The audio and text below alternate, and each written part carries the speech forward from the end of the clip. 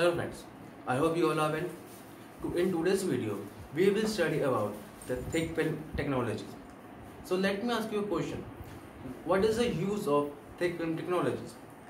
So the use of by using this technology, high density circuits like resistors, capacitors and conductors can be fabricated at a low cost. Additionally, active devices like diodes, transistors and integrated circuit can be added into form low cost fully functional hybrid microcircuits. So for moving further, let's talk about the thick film substrates. So let us talk about the important properties of the substrates. Number one is good dimensional stability during high temperature processing, good adhesion between the substrate and printed materials, high thermal conductivity, high electrical resistivity that gives isolation between the components, low price, low dielectric constant, low dielectric loss tangent, and last is good machinability. But no single substrate can satisfy all these conditions. Various types of ceramic that are used for making thick film substrate, in them 96% of alumina is used as a dominant one because it has good electrical and mechanical properties, and as you can see in the table on your screen. Now let us talk about the thick film conductors. These conductors are used for making interconnection between the components like termination for resistors, attachment pads for dielectric components and electrodes for thick film conductors.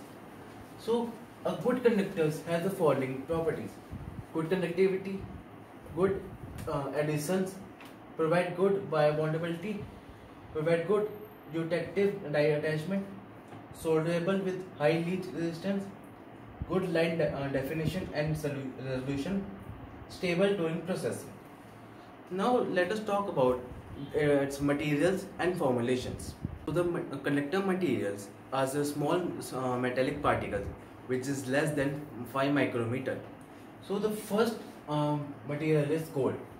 It is a good high frequency conductor with low resistance, usually about 0.003 to 0.01 ohm per square. It has excellent bonding property and is used both for biobonding and eutective die attach of the semiconductor die. So moving on to the second one. So the second material is palladium silver. Palladium silver meets the most of the required properties for the thick film conductors. So it accounts for 90% of the applications, but it has a slight silver migration problem which gives the poor results in wire bonding. So moving on to the next and the last one is copper. So our last material is copper.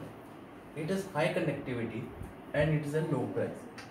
Because of strong oxidation in air at high temperatures, which makes it necessary that copper must be fired in a neutral nitrogen atmosphere, which is a more complicated and a costly process. So this are the materials for the making of thick film conductors. You can see that in the table about these three materials. So I hope you understood our today's video lecture. We will continue same in the next lecture session. Till then, thank you very much.